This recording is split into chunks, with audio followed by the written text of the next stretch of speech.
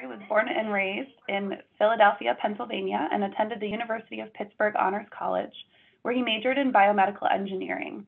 After gaining exposure to healthcare at UPMC, he returned home to Philadelphia to attend Philadelphia College of Osteopathic Medicine and quickly developed an interest in internal medicine and simulation-based education. He attended Pennsylvania Hospital Internal Medicine Program for residency and chief residency, where he developed his passion for point-of-care ultrasound and its applications within hospital medicine. Through the POCUS network, he met Charles Lopresti, who became his mentor and trained him at the Cleveland VA, and brought him into the inner ring of national POCUS experts as junior POCUS faculty. Since starting at the Cleveland VA, he has now taken over the role of Director of POCUS for the Medicine Service. He has implemented multiple teaching initiatives with his colleague, Dr. Paul Shanek, including the residency-wide asynchronous POCUS curriculum and the UH Case Western hybrid POCUS elective. He also developed a local faculty POCUS training course at the VA Medical Center and is working towards developing POCUS competency within the acute medicine section. He works closely with the VA Innovation Center for 3D modeling and device design, and he is working on a POCUS teaching prototype to better help his colleagues teach learners of all levels. In January this year, he and his multidisciplinary team helped Cleveland become the second VA medical center in the country to successfully implement a hospital-wide POCUS server system to help ensure quality assurance and provide more efficient feedback to learners. Thanks again to everyone for joining, and please join me in welcoming Dr. Murray. Okay, thank you for the very kind introduction.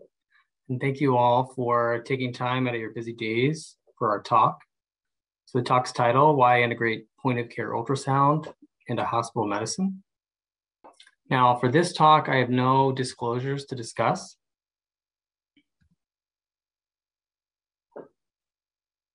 So in order to discuss point-of-care ultrasound and why it's being integrated into hospital medicine, it's important to provide context for what it is and where it comes from.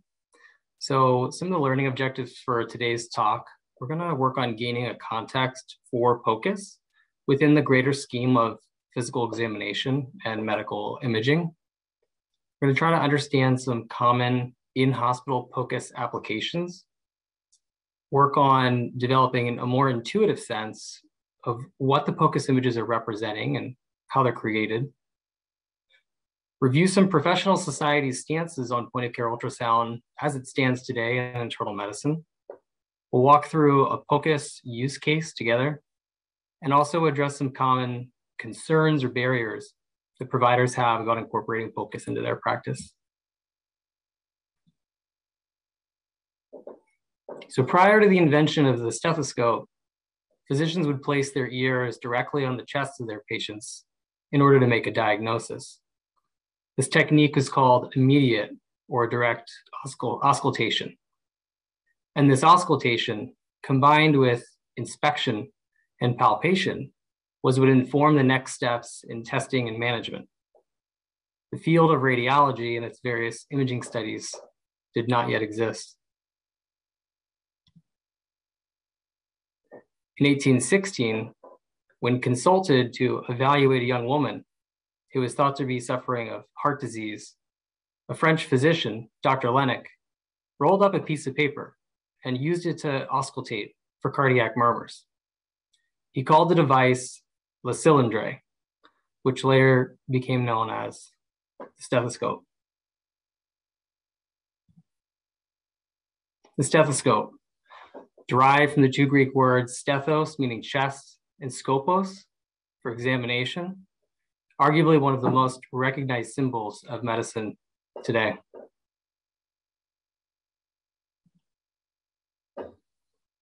In the century following the invention of the stethoscope, the field of medicine was radically changed by the discovery of X-rays by the German physicist William Röntgen in 1895. Here's the first X-ray that was ever created, and this is of Röntgen's wife, Anna Bertha's hand. It's known as hand mit Röntgen. Just shy of 100 years after the invention of the stethoscope, the British ocean liner Titanic sinks into the North Atlantic Ocean 400 miles south of Newfoundland, Canada, which in turn triggers a push to detect underwater structures, such as icebergs. Technology further developed by French physicist Paul Langen during World War I to locate submarines.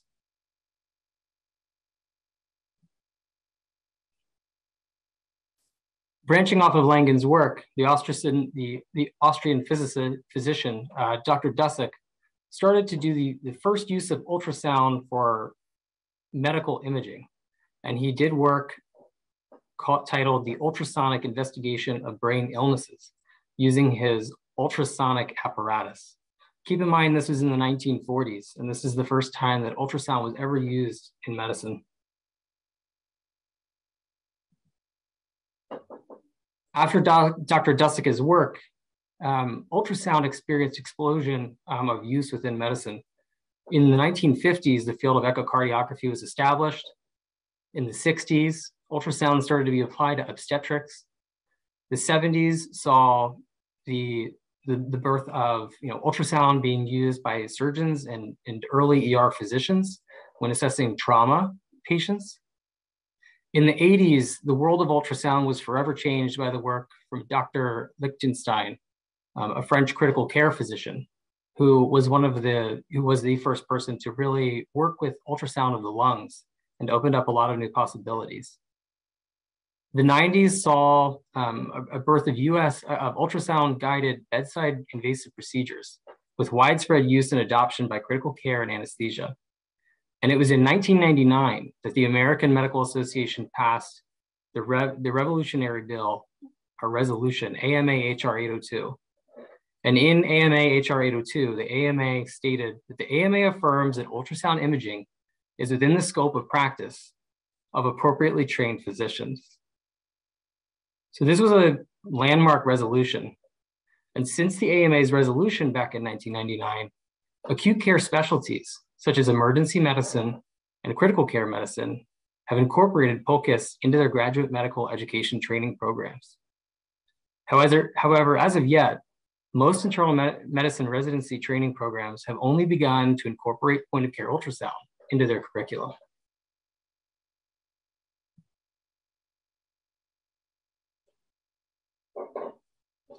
In terms of understanding where ultrasound fits in among the available diagnostic imaging modalities, it's important to break down the imaging modalities we have available by ionizing radiation and no ionizing radiation modalities. It's important to understand that ionizing radiation, or electromagnetic waves, is the backbone of X-ray, computerized tomography, fluoroscopy, and positron emission tomography. Whereas sound waves and radio waves offer no ionizing radiation to the patient or technician, sound waves in the form of ultrasound and radio waves in the form of magnetic resonance imaging. As we know, radiation damage to cells is serious. It occurs via direct damage to DNA fusion, via structural damage from free radical creation, and also from double strand breaks. Cell damage, if not repaired, can lead to cell death or development of cancer, as we know. But let's try to quantify that radiation a little better. It's important to understand that whether it's X-ray, CT, or fluoroscopy, the image that's being created is actually the leftover radiation that was not absorbed by the body. The scientific unit for this absorption of radiation is the millisievert, or the MSV. And it's important to think about radiation as compared to the natural background radiation that one would experience through normal life.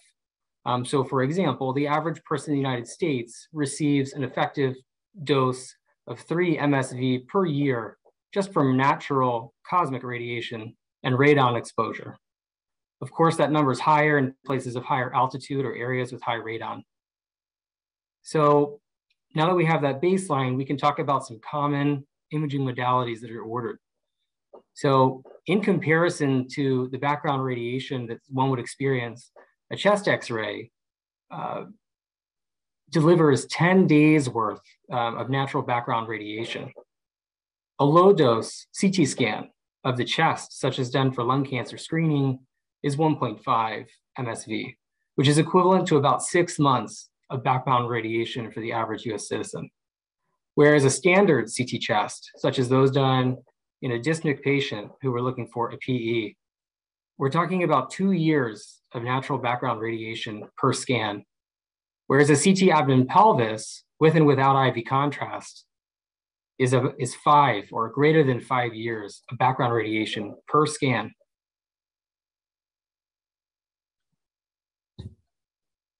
So focusing in on ultrasound as a clinical imaging modality, what is ultrasound? Well, it's a dynamic tomographic imaging modality. So dynamic meaning that it's moving pictures. This is not a static CT or MRI picture or a freeze frame in time. We can actually visualize the movement of both anatomic structures and also detect movement of fluid, depending on the mode that's used. It's a tomographic imaging modality. So what does that mean? So tomographic, from Greek tomos, meaning sliced or section, and English graphy. So tomographic imaging studies we can think of as, rather than stacked images that would be created, for example, by a chest X-ray, it is a true slice through the body, as is done with computerized tomography or magnetic resonance imaging. The difference between ultrasound and computerized tomography or MRI is that plane, orientation, depth, and gain are all controlled by the operator at the time of image acquisition.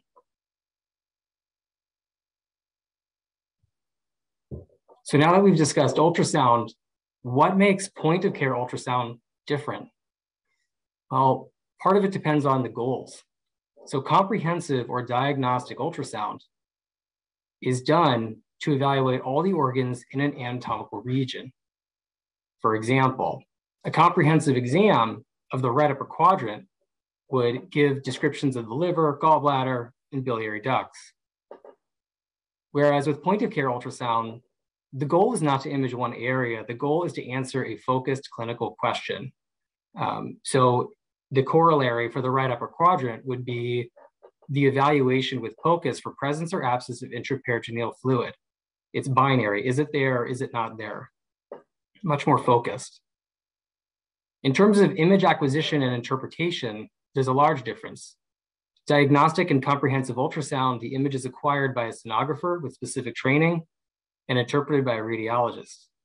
Point of care ultrasound is done by the provider and also interpreted in real time by the provider who has the clinical question. A large difference between comprehensive and diagnostic ultrasound versus point of care ultrasound is the ability to evaluate multiple body systems at the same time. So for example, it is common for multiple body systems to be evaluated in undifferentiated hypotension with point of care ultrasound of the heart, inferior vena cava, lungs, abdomen, and lower extremity veins being typically performed to answer the clinical question, with the clinical question being what is causing the patient's undifferentiated hypotension. Additionally, comprehensive ultrasound is not used for serial examinations, and point of care ultrasound frequently is. It's commonly done serially to look for changes in clinical status or to evaluate response to therapy, such as monitoring changes for the heart, lungs, and inferior vena cava during diuresis or fluid resuscitation.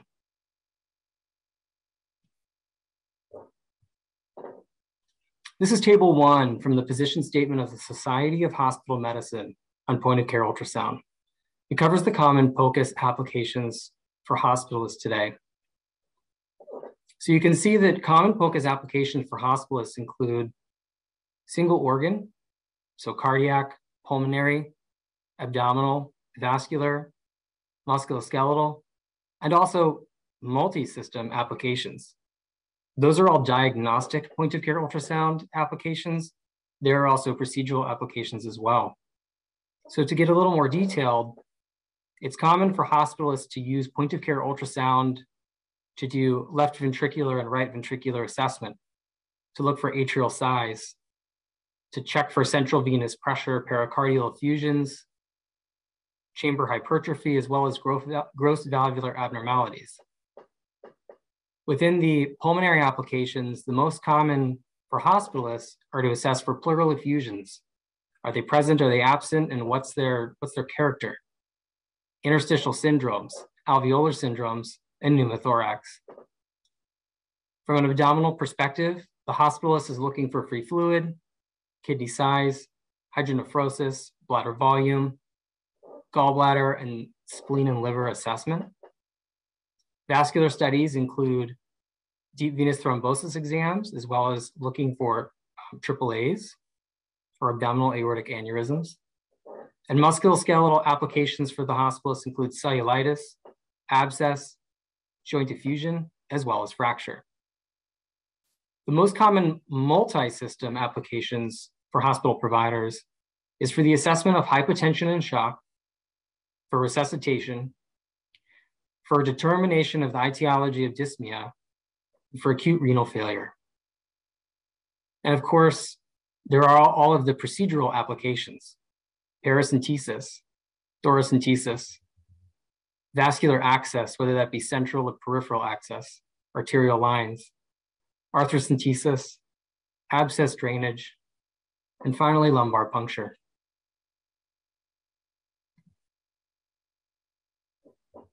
So this is a good time to talk about workflows. The conventional workflow for somebody who does not use point-of-care ultrasound is on slide left, is as follows. So the provider will typically perform a history and physical with the patient. If the diagnosis is not known, they'll order diagnostic imaging study, which may or may not have radiation exposure to the patient. The patient's moved to an imaging area for image acquisition. Radiology technician performs the imaging study. The radiologist later interprets that imaging study. And then finally, the provider receives an imaging report, which the provider will then integrate imaging findings into their clinical decision-making and share the results with the patients. I'm sure all of you are familiar with that flow. Now, the workflow with point-of-care ultrasound is as follows. The provider performs history and physical with the patient, including point-of-care ultrasound, and obtains images, interprets, and clinically integrates their findings while explaining these findings to their patient in real time. If they have answered the clinical question that they have, they're done. If they've not answered their question, they can now order their diagnostic imaging if the etiology is not known.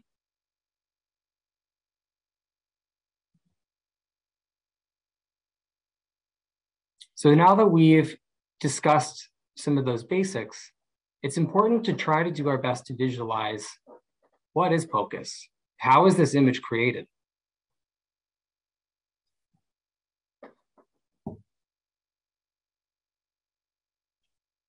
So let's start with something that we all already know. Most of us have viewed enough standard computerized tomography images to be able to visualize that the image we see on the screen represents a tomographic slice through anatomy that we know. Here's an example of a CT chest in coronal view.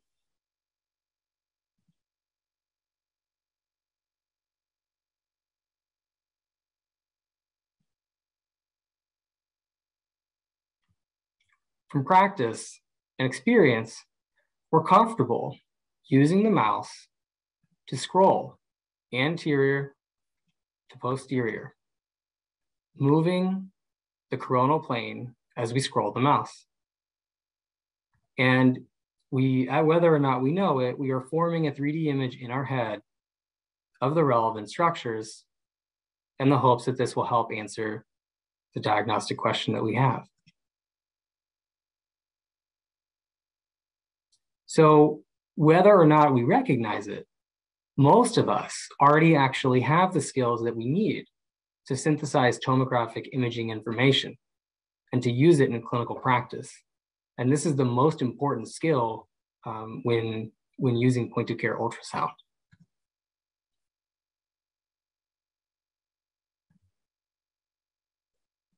Now, in order to translate the skills that we already have for reading CT or MRI images into imaging interpretation skills for POCUS, it's important to cover two basic but critical concepts. Every POCUS image will be labeled with a screen orientation marker, which is seen on the upper left-hand side of the ultrasound screen in radiology convention. The screen orientation marker aligns with the probe orientation marker, which is denoted by the spine or an indicator marker on the probe.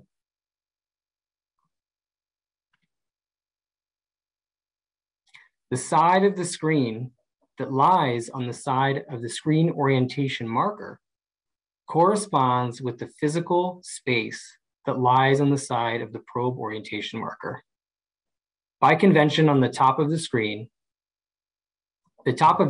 which is also called the near field, it represents the physical space that's closer to the probe, and the bottom, or the far field, represents the area that is farther away from the probe in physical space. Rather than scrolling the mouse, as is done in computerized tomography, the provider controls the location of the tomographic plane of imaging by moving the probe around the patient.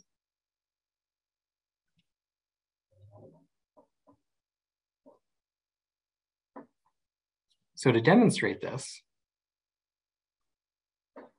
we start off with our probe orientation marker with the red arrow in the same direction as the screen orientation marker. We arrange the probe orientation marker up towards the patient's head in standard radiology imaging convention.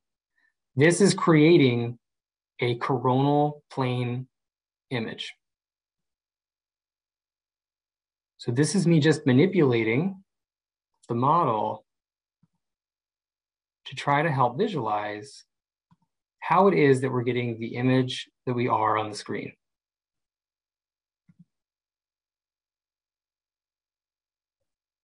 And so that is all we are doing when we're doing point of care ultrasound, is that in addition to our inspection and our palpation and our auscultation, we have added the additional dimension of direct visualization of our physical exam findings.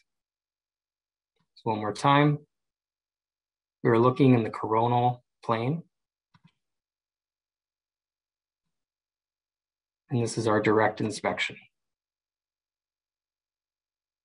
And the beauty of being able to see these images is that in addition to giving us a gold standard for our physical exam, it also allows us a totally new level of communication with our patients about their disease processes.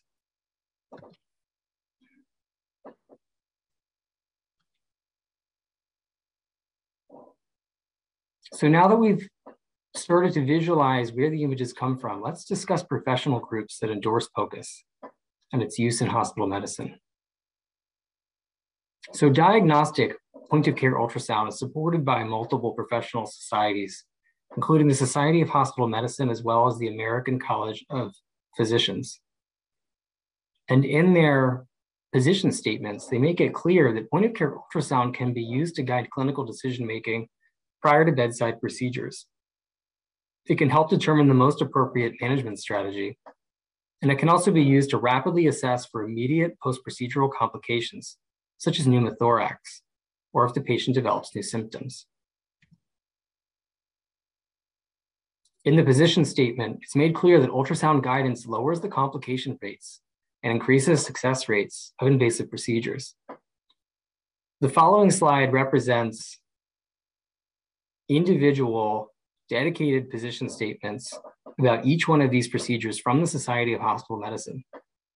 For vascular access, there's a dedicated position statement that in depth goes into providers should be using real-time ultrasound guidance for the placement of peripheral IVs in patients with difficult venous access, and that's to reduce the procedure time, the number of needle insertion attempts, and needle redirection. Central venous access should be used for real-time guidance for internal jugular vein catheterization. to reduce the number of mechanical infectious complications, the number of needle passes, the time to cannulation, and to increase the overall procedure success rate. For paracentesis, the Society of Hospital Medicine recommends ultrasound to be done to reduce the risk of serious complications and to improve the success rates of the overall procedure.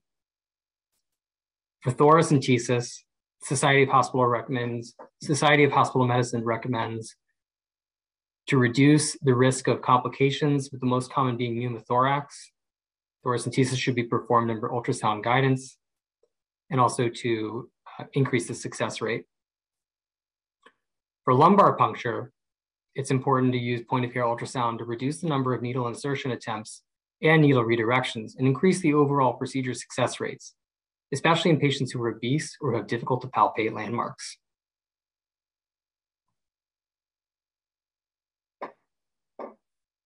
So to talk about sensitivity for these tests, lung point-of-care ultrasound versus chest X-ray, this has been studied, and lung ultrasound, as compared to chest X-ray, was more sensitive for picking up interstitial syndrome, consolidation, pleural effusion, as well as pneumothorax.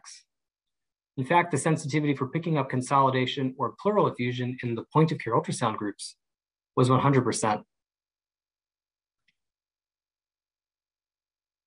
Lung ultrasound versus CT or X-ray for diagnosis of pneumonia, 2 meta-analyses were done, and with a sensitivity of between 85 and 86% and a specificity of 88 to 93%, pretty powerful metadata supporting the use of lung ultrasound when possible. For our POCUS use case, we'll discuss a 77-year-old male with atrial fibrillation on direct oral anticoagulant therapy and rate control, as well as 6 sinus syndrome, status post placement of a biatrial permanent pacemaker 6 months previously. He was evaluated by his outpatient provider for dyspnea that had been present for over a month with associated chest pressure. Prior to this visit, he had been started on oral diuretic therapy due to his shortness of breath and bilateral lower extremity edema. Treatment with diuretics had improved his lower extremity edema, but his shortness of breath persisted. The etiology of his dyspnea was thought to be persistent atrial fibrillation, and thus he was arranged for outpatient cardioversion. The patient presented for the outpatient cardioversion, had 2 shocks with external cardioverter defibrillator device, but remained in atrial fibrillation. He was admitted for observation with plans to start an antiarrhythmic agent.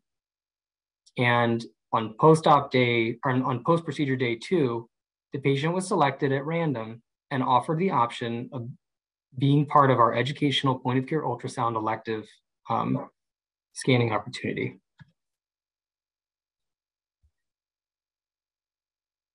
His vitals at the time of us going to perform the educational point-of-care ultrasound exam were blood pressure of 151/98, heart rate of 61, respiratory rate of 24, and an SpO2 of 95% on room air. Initially, he was conversant with our group. He was in no acute distress. However, with a little bit of exertion moving into position for the POCUS exam, he became quite uncomfortable with mild respiratory distress. His lungs were clear to auscultation bilaterally, and we did note jugular venous distension to about 4 centimeters above the sternal angle. He did have 2+ pitting edema and bilateral lower extremities. Chest X-ray showed atrial fibrillation with PVCs, T-wave inversion, and in lateral leads, and no electrical alternans. Upon putting the transducer on the chest, this is what one of our learners immediately saw.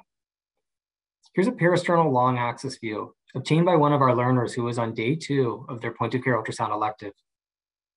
Please note the findings concerning for a large circumferential pericardial fusion. To confirm the finding of the pericardial fusion from the long axis view, a follow-up of the parasternal short was obtained. It confirmed presence of a circumferential pericardial fusion. In preparation for obtaining the inferior vena cava view, the subcostal 4 chamber was obtained. and the view also showed evidence of a large circumferential pericardial effusion.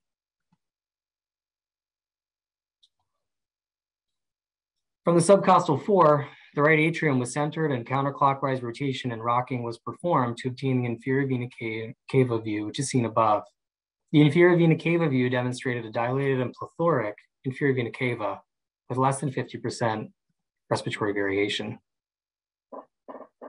The patient had a large pericardial effusion, which was incidentally noted. The primary team was informed of concern for symptomatic pericardial effusion, and a stat formal echocardiography was obtained, which confirmed the large pericardial effusion, also with slight right atrial systolic collapse, concerning, as the POCUS had been for potential impending cardiac tamponade. The patient was immediately transferred to higher level of care. The patient had pericardial drain placed with 1,500 cc's of bloody output and relief of his symptoms. The drain was removed after 2 days, and he had no immediate complications.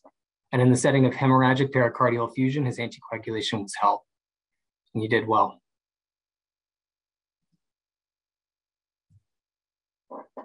So obviously there's a lot of power with point of care ultrasound. It's a very empowering skill set, but there are also some concerns about incorporating that powerful skill set into clinical practice.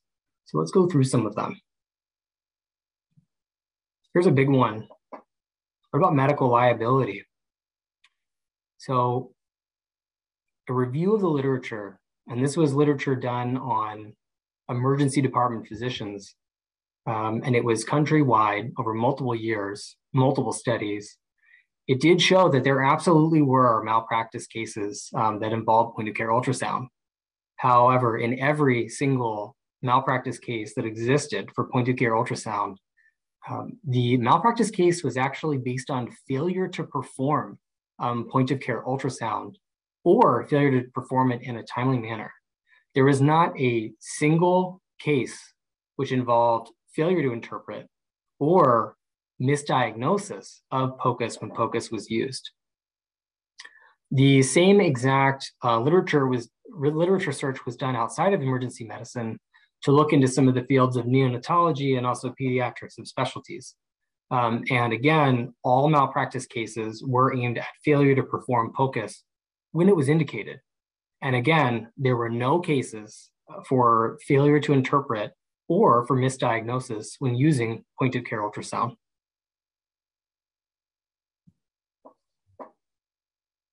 Another concern is, but what if I can't acquire the images? What if, a lot of us went into medicine rather than surgery, and maybe didn't think that we would have to be as skilled with our hands. And so there is a lot of concern when I'm teaching people of, well, am I even going to be able to do this? Am I going to be able to get this skill? There's also other providers that I talk to who they just don't want to use point of care ultrasound in their practice, and that's fine. Not every provider will have the desire or the ability to achieve the skills needed for POCUS image acquisition. However, providers will likely still find value in understanding point of care ultrasound nomenclature. They'll find value in working on image interpretation and knowing supporting evidence and pitfalls for knowing supporting evidence and pitfalls for clinical integration of point of care ultrasound findings. These skills will allow them to communicate effectively with and understand the management decisions made by their colleagues who are competent in point of care ultrasound use. And I think this is an important point because the number of colleagues that become competent in point of care ultrasound use will only go up. And so for even those who are not going to make it a priority to learn this, as a skill, it is at least important to become comfortable with it so that you can communicate.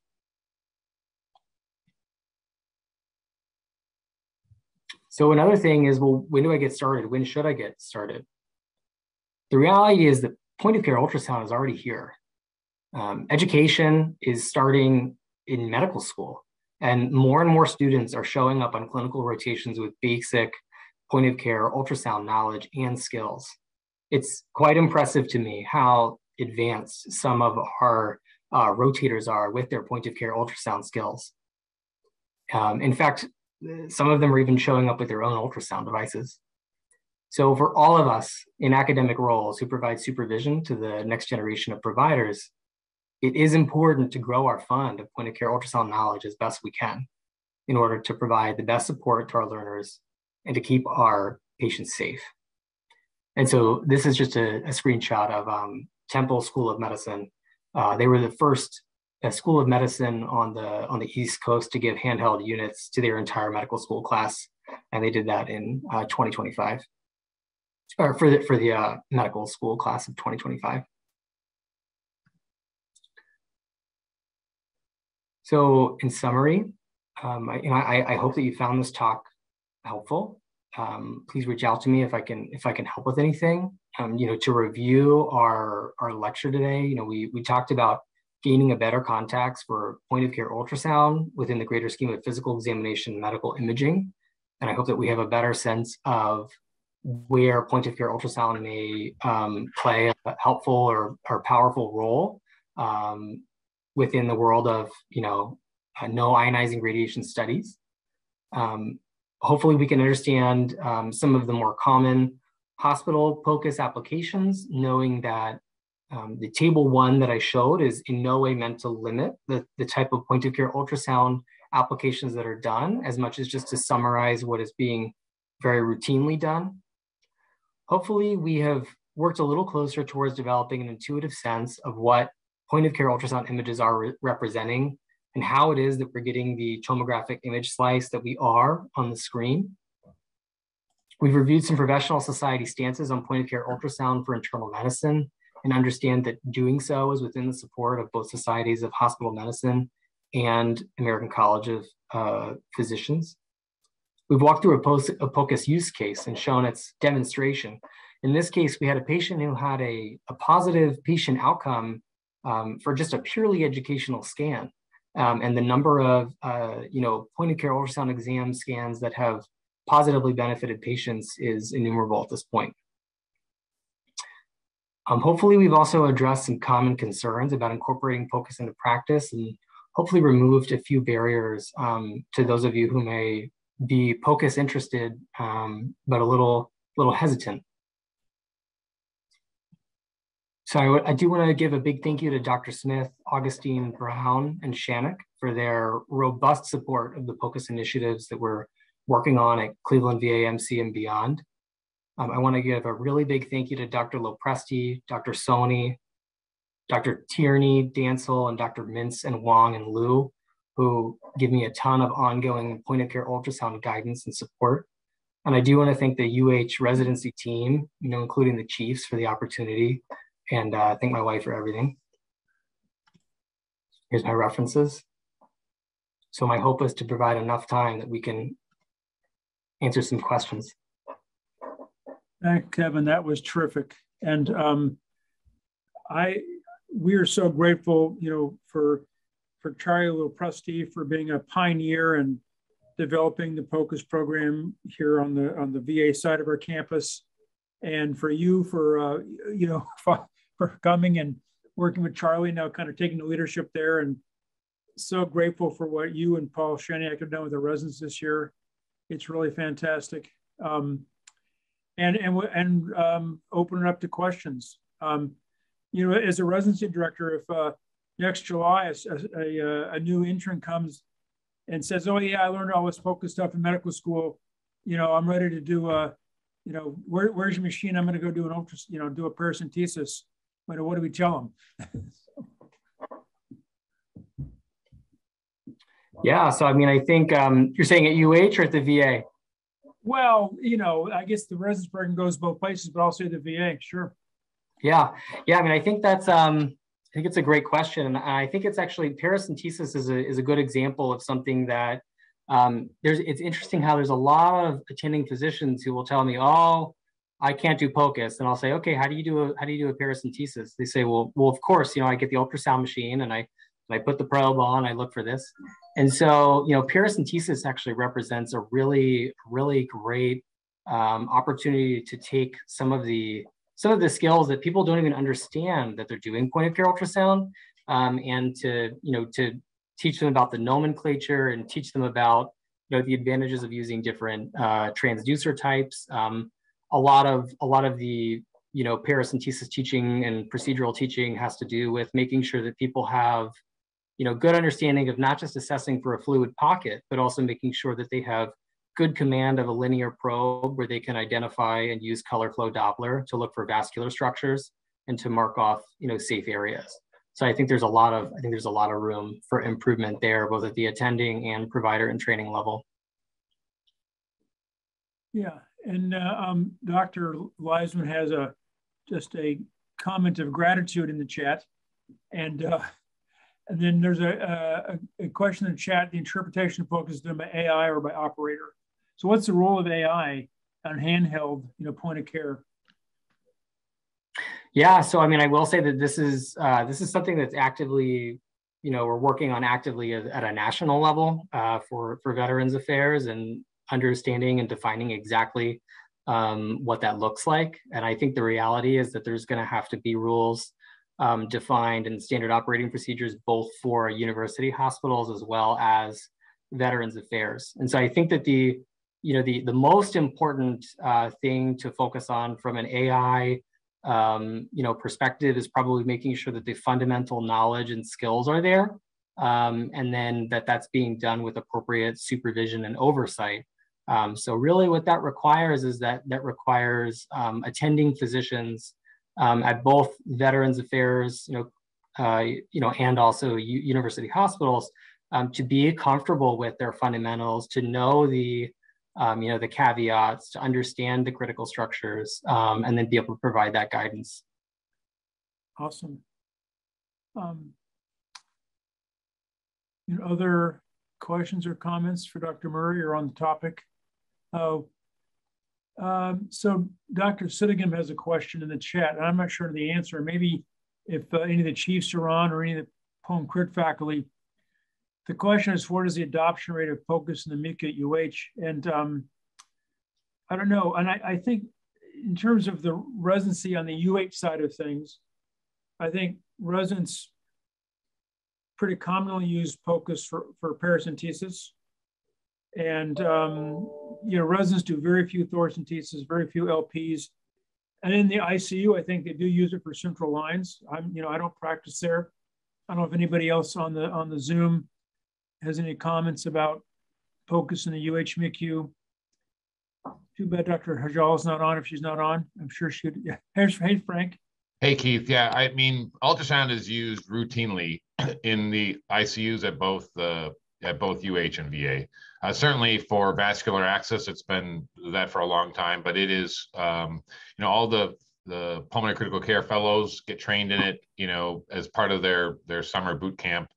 And we are actually in the process of having a few of our faculty members, Shine Raju, Amrita John, and Maroon Mata, who are getting formally certified for ultrasound, who then will be able to conduct, sort of formal certified training for the fellows and residents. But with the skill set of the fellows and residents, routine, most of the people on this call know this, but, patients come in and part of the initial assessment routinely involves a POCUS assessment at both institutions.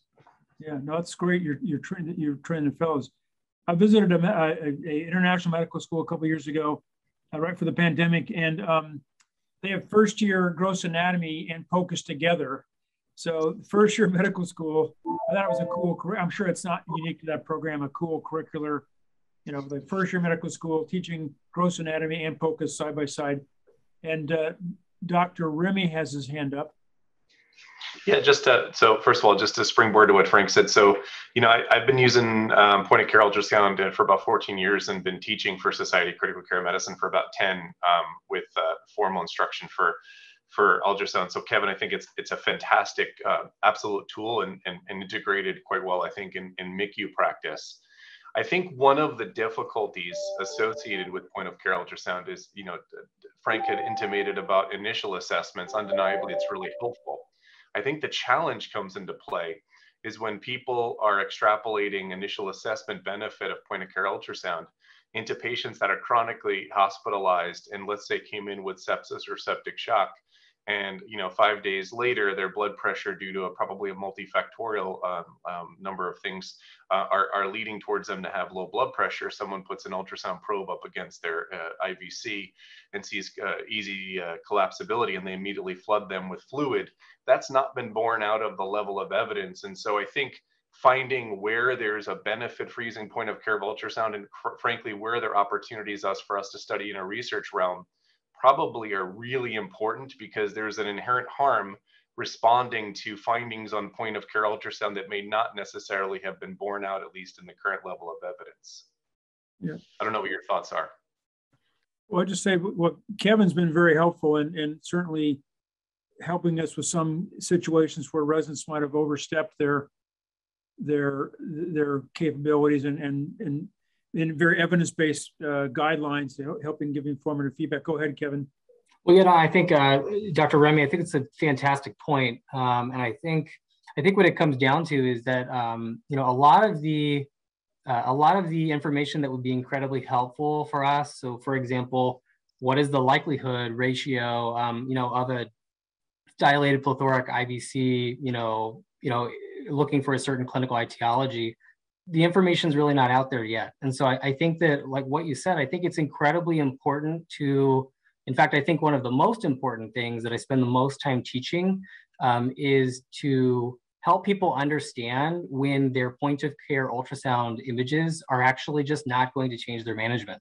And so whether that be just because the imaging quality is quite not high enough, or because, like with the example that you gave, somebody is using just partial information that's not really borne well in the literature to make decisions that really shouldn't be being based off of that information.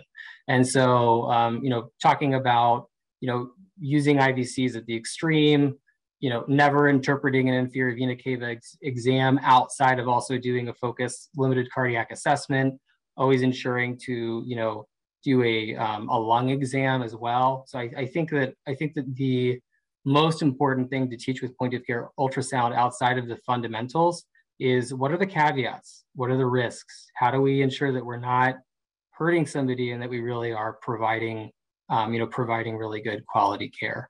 Now, my hope is that as the point of care ultrasound skills as a community of providers increases, that it will become more and more possible to do studies to really figure out what are the exams that we're doing that really are benefiting patients, and which ones are benefiting them the most, and what's kind of our highest yield studies, and which studies are we doing that are not particularly helpful, that really shouldn't be involved in management. And so I think until we have a critical mass of providers that could consistently do that and that can consistently clinically correlate, I don't think we'll really get that information. But I do think that periodic reassessment of what value are we adding by doing this, additional thing for patients, I think is critically important. Yeah, I think that's brilliant. I think there's definitely opportunities also for us to be a leader in the field and doing some of that research, definitely in both the floors and in the ICU. So great talk. Thank you. All right. We made a connection. Any other comments or questions? I'm guessing Dr. Lopresti wasn't able to get on because, he's the godfather of POCUS. No, I'm here, Keith. I thought that was there great. You go, Charlie. Didn't mean to call you out. Hey, Charlie. No, just again, thank you for being the pioneer and the godfather. You made Happy to support Kevin an offer he couldn't refuse, apparently. Yeah, I certainly appreciate it. Awesome. One more question for, this is, I guess, from Vasu again for Frank or Ken, in the ICU setting. Are we getting a follow-up definitive radiology after initial POCUS? Yeah, I mean, I think it depends upon the finding, the POCUS finding. So, often, obviously if it's vascular access, we're still getting imaging to assess, placement of a central line, for example. If it's something acute like pneumothorax, we may or may not act quickly if it's a tension versus getting follow-up imaging. I think, you know, it's frequently, as Kevin described, frequently used in this initial assessment of the hemodynamically unstable patient, cause of shock. And, you know, often there's not a sort of a radiographic necessarily correlate, because it's a not multidisciplinary, but multifaceted assessment that's happening all together. And I think that's the point maybe that I wanted to make, that I think everyone just remembers that ultrasound is an additional tool in sort of the comprehensive assessment of any physician. And I think for a long time, as ultrasound was trying to make its way onto the stage, there had to be this sort of push to say, hey, everyone needs to realize that ultrasound can do these things. And I think with time, many or most recognize the potential value of ultrasound.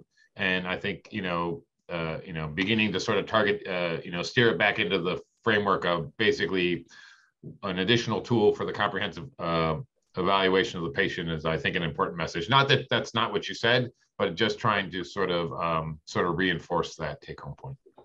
I think also to Dr. Sidigam's question, and I don't want to mean to read too into it, but there certainly is a great opportunity into evaluation of, if we save images on patients, to be able to then have different, so let's say trainees, residents across different levels, evaluate those images to see what they see and recognize, I guess, specific landmarks and what they're finding. I suspect that there's a level of kappa variation, which actually could be a really nice educational tool, but probably a great opportunity for a research project. And furthermore, it could be evaluated against formal ultrasound done by radiology, just the same way that ECGs could be evaluated for kappa variability between trainees against, say, cardiologists. Could be a cool, nice project, actually. That sounds like a very interesting project. And I think that what it really comes down to for being able to do these projects, you need the architecture, you need the structure. And that's one of the biggest things that, I'm really just so incredibly grateful that, Dr. Lopresti had the insight multiple years ago to get things in the works to start this synchronicity server system. And multiple years later, pushing, we have finally been able to, as Becca was saying, we're the second VA in the country that has successfully integrated this, this medical center-wide server system. And it really overnight changed our ability and capability to provide meaningful feedback to learners. And so the initial learners that have been, focused on or targeted with the synchronicity POCUS server have really been the attending physicians, with them being the gate holders and the people that are making sure that the point of care ultrasound findings are being clinically integrated. But we now have every single point of care ultrasound study that's being done at the Cleveland VA Medical Center on our cart-based systems is stored along with the findings and interpretations by that provider. Those findings are then overread by myself so that person gets feedback about, was I correct? Was I incorrect? Was I close? What could I have done to make my imaging, acquisition more effective? Or, the biggest thing is, did somebody overcall something? Did somebody get an image quality that wasn't really quite high enough to make the call that they did? And so those are the kinds of things that we're focusing on. And of course, we're now developing a massive library of quality assured point of care ultrasound images that we have access to. And we're doing this all under with the safety or the backdrop of making sure that anybody who's doing point of care ultrasound at the VA Medical Center who is not achieved competence and does not have clinical privileges for point of care ultrasound, they're doing all of their point of care ultrasound images with a gold standard test that is pending.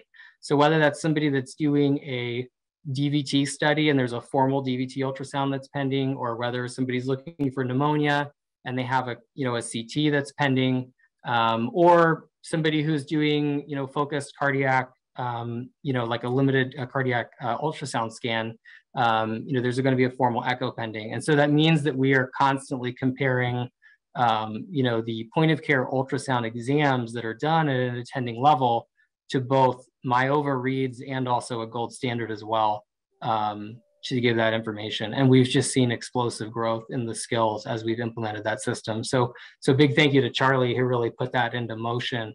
And we had a huge biomedical team that helped us kind of take that over the finish line this January. So really exciting.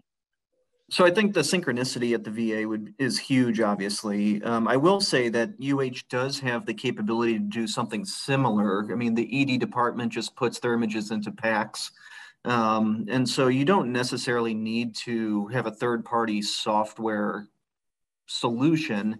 If we wanted to expand, Kevin, if you were looking to figure out how to do that within UH at CMC, that probably does exist.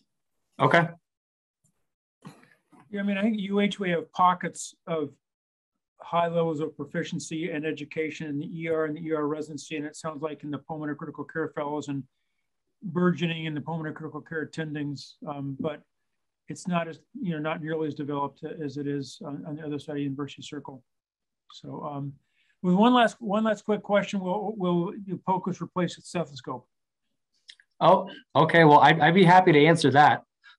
So I would say no. I'd say if you can bring me an ultrasound device that I can hear wheezing on, then maybe we can start talking. But I really do think that it's incredibly important for people to understand that gaining skills in point of care ultrasound is not an excuse to not do a good physical examination. And I think that, the thing that comes to mind for me the most is when you have what we would call an acute lung or a dry lung process, where you have an acutely dyspneic patient that's showing up with a cause of dyspnea that is not related to interstitial edema. You're going to need a stethoscope to be able to identify, is this somebody who's dyspneic from bronchospasm? Is this somebody who doesn't have interstitial edema or bronchospasm and they're dyspneic because they have a pulmonary embolism? So I think if anything, my comfort with the physical exam, including the stethoscope, has only improved, and I've only been even more in tune with my physical exam since I started doing point of care ultrasound, and I've heard very similar things from my colleagues. I would be curious as to what the pulmonology team feels about that.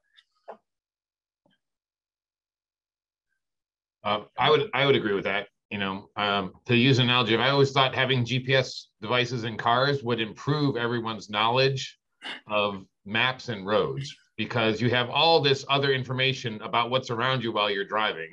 Unfortunately, a lot of people tune out and they just listen to their GPS, but I think ultrasound has the same thing. You do an exam and then you have this additional information. And like you said, it should actually make you even more, have a deeper sense of what's going on with your patient related to your physical exam rather than less. So I really like your comments. Thanks. And Charlie, did you have any thoughts on that, like physical examination and its role with point of care ultrasound? Anything you wanted to share? I actually do think it's going to replace the stethoscope eventually. We're not there yet. As trainees through medical school and GME become proficient with it, I do think that we probably see the stethoscope get phased out. Now, that's not to say that we're minimizing the physical exam. There's still other aspects to it. And I really do see POCUS as an extension of the physical exam. Thank you. Awesome. We're bumping up against 1 o'clock, and some more commentary, but no questions. Amusing commentary. So again, I want to thank Kevin for really fantastic grand rounds, and so grateful for all your leadership and education around POCUS. Ken, I think we're out of time. If you have one last comment, I see your hands up. No, I was clapping my hands. Oh, clapping. Okay, yeah. Okay. Thanks, Kevin. You. That was awesome. Thank you. Appreciate it. No misinterpretation. Thank you, everybody. Bye-bye. Thank you.